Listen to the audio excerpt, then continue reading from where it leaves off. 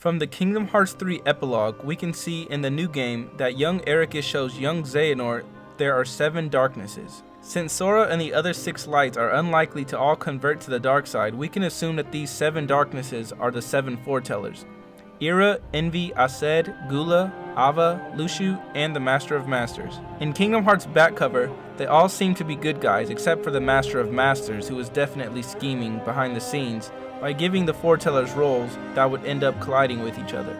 Ira's role was to become the new leader of the Foretellers. Aced's role was to take over as leader once he deemed Ira was no longer fit for the task. Gula's role was to find the traitor and to trust no one but himself. He was also given a lost page that wasn't in any of the other Foretellers' Book of Prophecies. Envy's role was to be a mediator and to be Ira's right-hand man.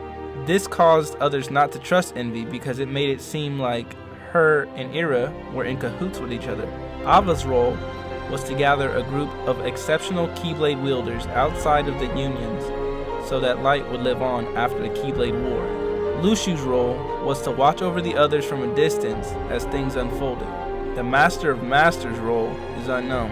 It's unknown if he even has a role, but he definitely has a plan. With Luxu in the distance and the Master of Masters gone, the other 5 Foretellers worked to figure out who was the traitor and spent their time trying to stop the Keyblade War from taking place.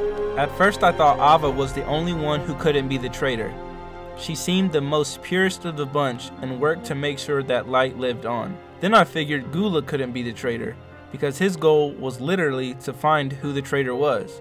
Aced seemed to be the most likely choice since he was the most aggressive and wanted to overthrow Ira and become the new leader. But in the end of the back cover movie, it seemed he was content with Ira being the leader. So of course I assumed Luxu was the traitor, since he was the only one doing nothing to try to stop the prophecy from coming true.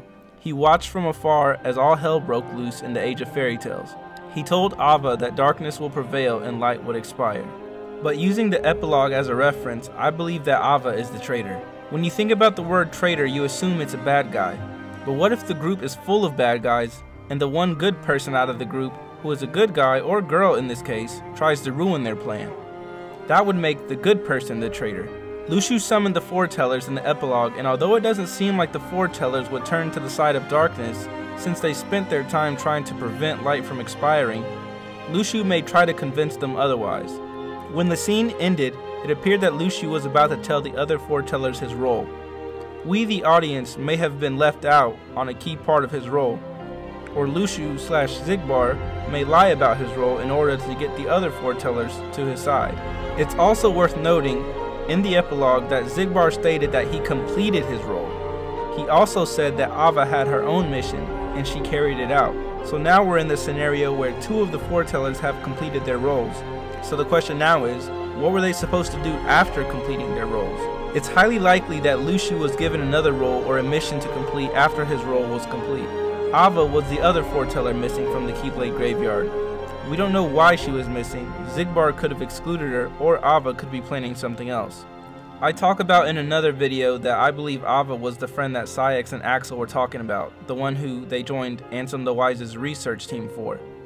In the secret reports, it states that once Ansem the Wise shut down Xehanort's research, that a man with an eye patch, obviously Xigbar, was the one who came and released this girl from being Xehanort's test subject.